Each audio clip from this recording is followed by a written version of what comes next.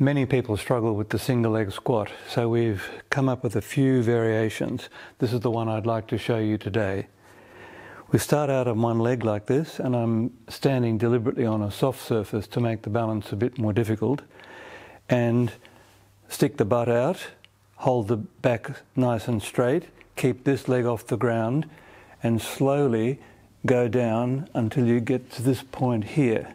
Then go forward, take your weight on your front leg, and stand up, and immediately alternate with the other leg. That's 2. Try to hold this leg off the ground as much as possible. 3. Hold this other leg up as high as possible, come down. 4,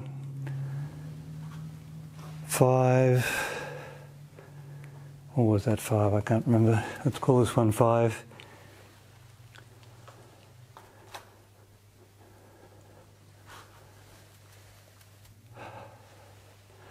Now, the lovely thing about this version is that because this leg, the non-working leg, is doing something, it's much easier to come out of the bottom position, firstly, and secondly, it's much easier to maintain balance.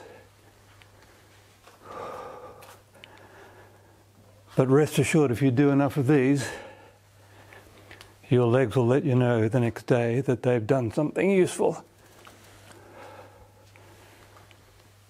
I'll show you what that looks like from the front.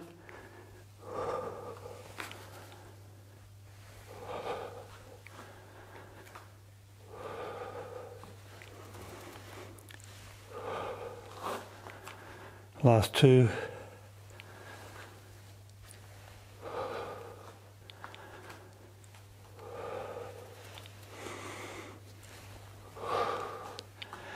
Now, I normally do these with a kettlebell.